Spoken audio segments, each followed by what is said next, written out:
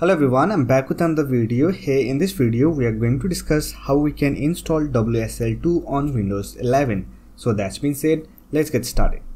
Let me tell you that WSL stands for Windows Subsystem for Linux. Using it you can install and use Linux application and Linux development tool on your Windows operating system. For that, simply right click on Start button and open Terminal as administrator. And here you have to run few commands. WSL space -- list space -- online. Then hit enter. Here you will get list of WSL distro you can install on your Windows operating system. Say for example, if you want to install the Debian version, then you have to run WSL space -- install space -d and you have to write your distro name. So we are going to install Debian. Then hit enter, and here you can see it is installing Windows Subsystem for Linux. So the installation process will take some time. Wait for the installation process to complete.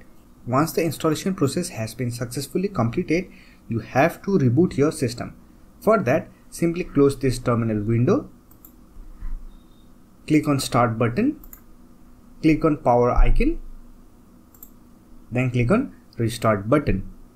After rebooting your system, you will find this kind of Debian window. Here you have to create a username and password for your Debian version.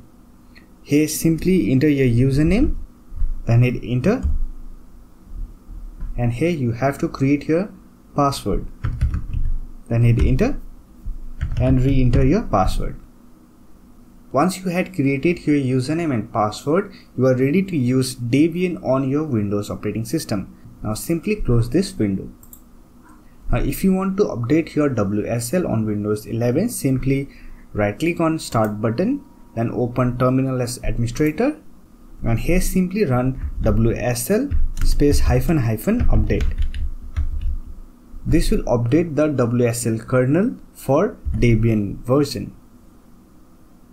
Here you can see the most recent version of Windows Subsystem for Linux is already installed. So we are running the latest version of WSL. Now to use the Debian distro on Windows operating system, simply on the search option, search for Debian. So here we have our Debian application, simply open it.